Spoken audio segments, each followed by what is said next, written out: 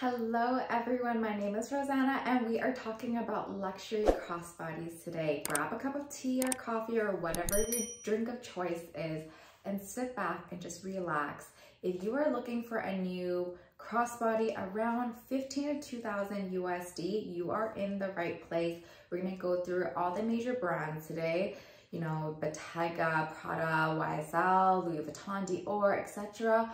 And we're just gonna see what the best crossbodies are. And these crossbodies we're gonna be able to use daily. They're classics, good for travel, and comfortable to wear. I think that is something that's super important on my list. I'm not a huge crossbody girl, but I'm gonna go through all of them and show you my top picks, and as well as the top one pick for each brand. So we're starting with Louis Vuitton. Very excited here. A classic that's been on my list forever is the Alma BB. I personally have been really liking the Damier Ebene for the last little while. And this is just a classic one. Yes, it's increased in price over the years, but it is still at a really good price point. It's about 1500 USD or 2200 Canadian. And it comes in that classic monogram as well. I personally like the Damier a little bit more, but what I really want to show you is the modern takes they've taken with the Speedy as well as the Alma, and they've added that modern canvas strap, and it's a complete love for me. It's still at a reasonable price point, about 2000 USD or 2500 Canadian for this Speedy in 20. Oh, it's a really roomy size, and trust me, I do have a Speedy in a 25 and I've been using it forever. It's just so roomy, classic, and easy to wear, and that canvas strap makes it very modern. We do have another Louis Vuitton called Buci, also surprisingly a very good price point, about 2000 USD, and it's so nice with all leather. It's completely all leather, really scratch resistant for this leather, very roomy, as well as I love that massive logo in the front. Very nice and low key, and it's something that not everybody has. I'm not a huge fan of picking all straight trend bags, so this is something that is quite nice. And I have to pop in two of these. They're a little bit higher of a price point, but I know they're a lot of people's favorites. This one is new. It's the Pochette Métis in East West, so it's a little bit longer than the classic Pochette Métis that everyone likes. And I do like this one better because of the chain strap. So the shoulder strap is a little bit shorter than the classic Pochette Métis, as well as comes with that chain strap. Really nice. And the last Louis Vuitton we have here is called the Favorite. And again, it's full leather, monogram leather and it has that chain strap as well as the shoulder strap. So I love that dual or triple use, whatever you're gonna use it for. We are heading into Bottega, but before we go with that, my favorite top one out of the Louis Vuitton ones was definitely the Speedy 20 with that modern canvas strap. So if you're gonna choose one, that would be my top pick. Bottega Veneta. The first one we have is a small loop camera bag. This has been a really classic over Bottega over many years. So yes, it's not the trendiest one, but it is roomy, comfortable to wear, good for travel, low key, and it comes with so many different colors, you know, the green, the pink, and all the classics. Another one is the small cassette camera bag. Again, good price point, 2000. And I love this one. I feel like this is a nice update from the classic loop camera bag, and just because the weave is a little bit bigger, and of course comes in the beautiful different colors that you can choose from if you don't just want black. And this cassette bag, this one is not the padded version, but is a flat, but I do think this one is a really good price point. The flat one, I believe, like the one I'm showing you here, is a bit of a lower price point. So 2,500, no, about 2,300 US, 3,000 Canadian. And it's, the flat one actually packs more than the padded one because it's flat and doesn't have those puffy quilts. And it is still really nice. You can use it as a clutch, so many different colors to choose from. Really nice. If you want just one just to play, they do have the mini bags. They call it the candy cassette for one, but it is absolutely tiny. So it's not something super high on my list, but beautiful for if you want to play with colors. And they have the candy padded cassette, which I think is even more useless, but very cute. You can see it on the model here. It is absolutely tiny. So if I was to pick one bag from Bottega Veneta as the crossbody to pick, it would be the cassette. I think that is the best classic bag you would have for that. We are into Gucci. Gucci. You know, you can't mess with a classic. I know some people don't want to look at Gucci anymore, and I completely understand that. Gucci was my first designer bag ever. However, I think Gucci does great things, and there's a reason why they're still flourishing, and you can't go wrong with classics. This one is a new one. It is the Gucci Matelassé leather small bag, and I love that puffy quilt. It's very similar to all the other bags they do, but this one has that puffy quilt, and I think that gray color just gives it a nice elevation. And I love that it comes with the canvas strap as well as the leather strap, so just a different look. I am loving the canvas straps these days. The next one we have, classic, can't beat it. My mom has this one. It's a Gigi Marmont small shoulder bag. And what's great about Gucci is for their mini or small bags, it really is still a sizable bag that you can put things in it. Not like some brands, when they call it mini, it's absolutely useless. The Gucci mini ones are actually still usable. So such a good price point, 1,500 USD for this. Quite a classic. And we have a very similar version, but it is different. It's the Marmont GG bag, and it's a mini, sitting at $1,500 for the price point, but it is not actually too many. It's still about this big, so you can actually fit all your daily essentials for a crossbody here. And it's such a classic. There's a reason why everyone has this. If it works, you know, maybe don't fix it. We do have another Gucci. If you don't want the super classic Marmonts, there's a horse bit, 1955. Still, again, really good price point, full leather, and it's quite nice. I actually really like the all black leather one, and they do have it with the monogram. Again, same, really good price, same size, just a different colorway. Instead of all leather, they have that classic canvas. And another Gucci classic piece is a Soho small leather disco bag. Everyone has this as well, but it is so good. Everyone that I know who owns this takes it and like grabs and go. It's like a grab and go bag, so you won't regret getting a classic is what I'm saying. Another one is the Philadia mini bag with web. This one's actually really low in price point, like really good. It's 1,000 USD or 1,500 Canadian, and it says it's a mini bag, but you can see on the model here, it's still a decent size. And you can still fit all your classics, all your essentials. The Philadia small shoulder bags are a size bigger. It is, you can see that it's wider at the base and still really, really nice. And I had to pop in one last one here. This is above our price point. It's a Gucci horse bit 1955 jumbo GG mini bag, but I do love how they've elevated this horse bit. In one of my vlogs, I do try on this bag, but in the top handle version in the all black, and I find it absolutely gorgeous. I love that large monogram. It's still classic, but it's still very classic Gucci, right? So if I was to pick one bag out of all of this,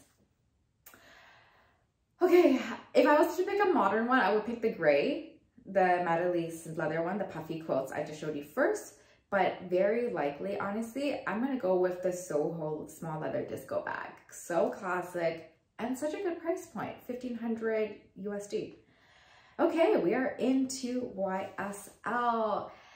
Let me know in the comments below if there's any crossbody that you're eyeing or any brand that you want me to dive into a little bit more. But we are covering all bases today. For Saint Laurent, the first one, the Lou camera bag in quilted leather. It is absolutely gorgeous. There's also another reason why it is a classic. A lot of people choose between this bag from YSL, the Lou bag, versus the disco bag from Gucci. So they're both very comparable in size and in price.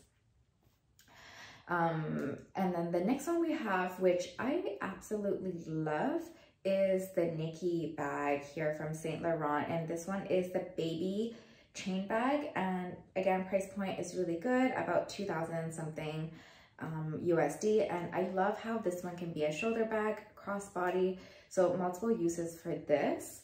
And the last one I have for YSL is the Lulu small chain bag in quilted wide leather. This one absolutely gorgeous as well. I've considered all three of these bags for my personal one. And again, like I told you, I don't really actually wear crossbodies too often. If I was to choose one from YSL, 100% the Nikki. I was used to be like a puffer or Lulu girl, but now I am 100% Nikki. I want one of those baby Nikis. I think I want an all black one, but so gorge. Next brand we have on the list is Prada. We hear a lot about Prada these days, but there's not actually too many that I like from the new collections. I am actually gonna go classic for you again, like always. So the first one we have is the Prada Duet Re-Nylon Shoulder Bag, 1,500 USD, price point 2,000 Canadian, so good. Very, very cute. It is on nylon, except for the leather trim, like on the handles and the shoulder strap. So this one can be handheld as well as for a crossbody. So it does have those removable straps. And it is more like a bucket bag kind of backpack looking, but I really do like it. And for super classic, we do have the Re-Nylon in mini backpack. And actually I've been lusting over this bag for years. This one, again, super good price point, and I love the chain. So a little bit less like a crossbody. I know it's more like a backpack, but some people do kind of adjust the strap so you can wear it as a crossbody instead. And so pretty. And we have two more for Prada. This one's a little bit different. The small padded Re-Nylon shoulder bag, and it's about 2,500 USD. I'm sure you probably haven't seen this one before, but it is quite nice. It's a little bit of a padded, so it has a little bit of a puff. I like how the shoulders leather strap is a little bit thicker, so for that like more comfortability. And it's still not trendy at all, but it has a little bit of that puff. So a little bit trendy, but not one of those like, you know, re-editions that I'm going to show you next, but I do love that. So if you were to choose a re-edition 2005 Saffiano leather bag, I know that, you know, people still like that re-edition, even though it's everywhere on the internet. I recommend having it in Saffiano leather. I know everyone has it in the Re-Nylon, but I personally think if you're going to choose this one, if you had to choose a re-edition, choose the Saffiano leather. It looks so classic. It's a little bit of a newer model compared to the re-edition, as well as this gold hardware. It definitely elevates it, and I do love using it without the canvas strap. I mean, I don't own this bag, but if I was, I would love using it without the canvas strap. So you definitely like mix up how you use it. We are on to Dior. We have two more brands left, but Dior is super exciting. You cannot miss Dior.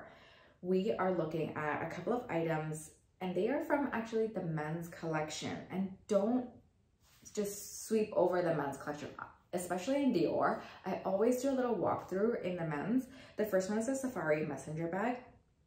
And come on, just look at that. 2,000 USD, 2,500 Canadian. Great price point for a beautiful roomy bag. Just look at it. It's beautiful with that tonal jacquard, beautiful metal zips. It is absolutely one of the best bags out there. Absolutely, with the best price point. It does come in the classic navy blue oblique. And I've noticed what's different with the men's Dior and the women's is the branding they use is a little bit different. For the metal logo, they used DIOR, whereas for the women's logoing, I noticed they use more CD nowadays. But I love the men's. I love how it spells out Dior. It's just, this is a gorgeous, gorgeous bag. If you want to go a little bit more saddle, but still roomy and still good to use for daily, there's a mini saddle messenger bag. Again, this is menswear, about 2,000 USD, price point 2,100. But I do like that there's little snaps on the bottom. It's just a little bit more trend driven, but still really roomy. There's another one that's almost like a Speedy for the Louis Vuitton, but Dior version. The Dior Lingot 26 bag, so I believe that's 26 centimeters in width. And it does have that like very fancy buckle that they've been using for a lot of their collections. I'm not actually a huge fan of this one, but it is something interesting, and it is a little bit slightly higher price point, about 2,500. But this one, absolutely gorgeous. This is the mini roller messenger bag. Can you believe that this is still menswear? Gosh, so good. About 1,600 USD. Price point is amazing. And it is just so pretty. You can definitely do a shoulder bag moment, or handheld moment with this. Can you just see it? So gorgeous. As well as a nice crossbody with enough room. This is absolutely my favorite. Okay, so we have the women's bags now with a good price point. This is a 30 Montaigne box bag. And can you see that? It looks very similar to the men's one, but it has like the CD for the branding instead. I actually like this one less than the men's one, surprisingly. And the price point just jumped a little bit. So now it's about a 2,200 USD. So it's a 2,900 Canadian bag, but I don't really like how it opens up like a vanity case. Like maybe you've heard me talk about it in my Chanel videos, but vanity cases aren't absolutely my favorite, but there's that for like the women's version of this crossbody bag. But what's new for Dior is this wonderful mini Dior book tote phone bag.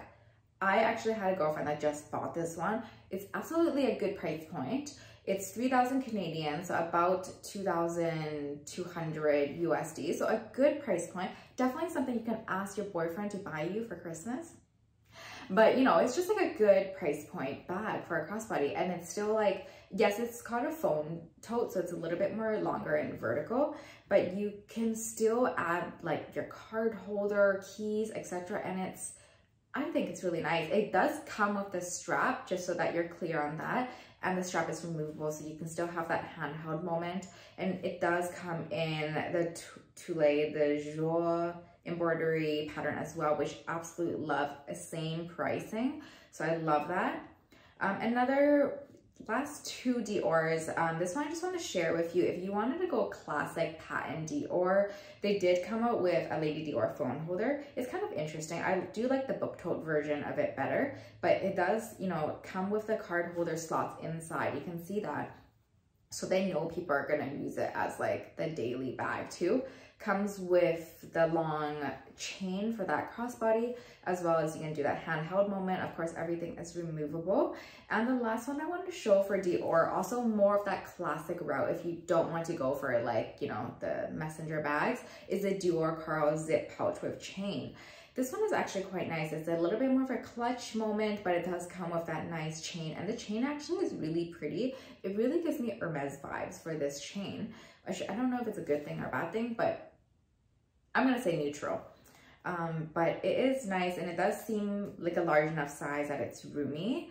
If I was to pick one item out of all of these bags, the best one, I really want to pick the mini roller messenger bag, but that would be my second choice. But my first choice would definitely be the safari messenger bag in that tonal dark gray and light gray oblique pattern. Perfection at the best price point. I gotta say, I'm gonna do a quick scroll right here, and I would say that bag and the Speedy 20 with that modern canvas strap will be the two choices I will give you for the best crossbody to buy. And they're both like a really good price point. 1,800, 2,000 Canadian. No, 2,500 Canadian, but really good price point for just an absolutely wonderful classic bag. And we're just gonna pop in just two last bags from Balenciaga. They don't make it on the top 2 list, but definitely classics if you're trying to look for Balenciaga. So there's a lot of things going on for Balenciaga, like the Hourglass and the Calgul, I can't even say it. But I think the two classics I would recommend would be the Neo-Classic mini handbag in black and white. I do own this one, but the older version for the City bag, and I don't plan to buy the Neo because it's very similar, but the Neo is a little bit more structured than the old City. But I do actually find it super easy to use, and I do like it, and it's coming back in a small way, so it's nice. I do see people still use this. And the last one I want to share is a VUITTON small handbag in black and white. It's okay. It's not like a huge thing. I prefer the Alma BB over the Balenciaga, but some people, you know, like a change. So this one's quite nice, very logo heavy. And those were all the bags that I wanted to share with you today. I would love to know what your favorite bag is. Mine is clearly the Speedy 20 as well as the Dior. But if I was to pick one top one, I would pick the Safari Dior bag. And it's so surprising because it's not even on the women's collection, it's the men's collection. After looking literally for a few hours doing research for you guys, my favorite crossbody is the men's. I'm surprising myself. I'm not even joking you. And it's just such a good price point. I can't pass it up. The Nikki bag is also quite nice from YSL. But obviously I would love to have all of them, but there's no way I can get 50 crossbody bags. So I will have to narrow it down to that one from Dior. Let me know what your favorite crossbody is and comment below, like and subscribe, and I will see you again in my next video.